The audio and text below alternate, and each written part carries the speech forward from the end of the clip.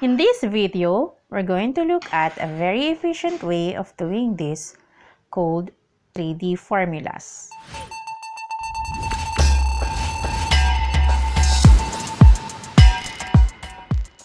When you have workbooks with multiple worksheets, it is quite likely you will sometimes have to create calculations that use values on other sheets. So we have exactly that situation where we need to sum up the reimbursements from the individual sheets into the sheet summary. Let's start by looking at the conventional way we could do it. So we will click in the cell where we want our answer to go. So my total miles driven for all staff members for July, I'm going to type in equals and come to Ivan and click on his miles. And then I'm going to type in a plus, come to Brody and click on July, and Kevin, click on July miles. And then very important, don't try to click back into the summary. So just press enter. And there's our total for the July. So that worked fine, but imagine I had 25 workbooks. This would take a very long time and be very error prone. If I was working in a single worksheet, so call that 2 dimensions over here, I would not come and create formula that said F7, F8, F9, F10. Would I? Absolutely not. I would use a sum function which basically adds up all of this total. Well, imagine that our worksheets are layered on top of each other. If we were to try and drill down through a cell, that would be, well, a 3rd dimension really. And the great thing is you can choose some functions in 3 dimensions as well as 2. To summarize, what I want to do is sum all the cells C7 from Ivan to Kevin. So let's look at how we do this. So I'm going to delete this so that you'll know that I am not cheating. So I'm going to type my sum and open bracket, and then I'm going to click on Ivan and click on July, and then hold my shift key and click on Kevin. And then you'll see they've all gone white. So all C7s from Ivan to Kevin, click on enter, and we've got the same answer right there.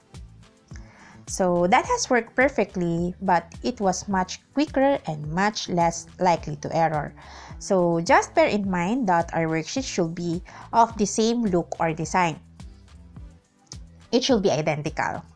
And we also have relative references still working, so we don't have to do that ever again.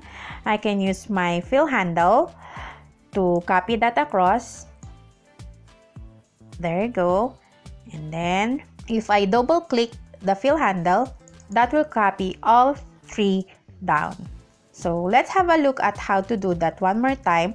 So I'm going to do it for the lodging and meals this time. So I'm going to click into C17 and type in equals, and then my sum function, and then open bracket, and then come to Ivan and click on his lodging, and then hold the shift key down, and then click on Kevin, and you will see it all turned white again, and then just press enter. And there you go. It's 0 because as you can see, we don't have any lodging here for all of this. So we will just use our fill handle again to copy the formula, and then double click in here. There you go. Really nice and quick. And for the miscellaneous, because it's almost of the same structure as these cells, I can simply copy. So just remove one and copy, and then paste it here. there you have it. There's my summary expenses sheet completed. As you can see, 3D formulas are really efficient. There are two things to be aware of, however. So if I were to move these worksheets around, so have a quick look at my Grab transport with Brody. Brody uses Grab transport were 2021. If I were to move Brody's worksheet to be after Kevin, so let's see the summary. We have here that 2021, this is only for Brody's Grab. When you move Brody to Kevin and go back to summary, the total Grab is lost. It's because I am summing everything from Ivan to Kevin. You see my formula? I'm summing up from Ivan to Kevin, and Brody is already after Kevin. So that's what you should be aware of. So one thing to be aware of is you don't really want to be moving the sheets around too much if there are 3D formulas being used. And let's quickly put that back. So we put back Brody, and as you can see, it's back again to 2021.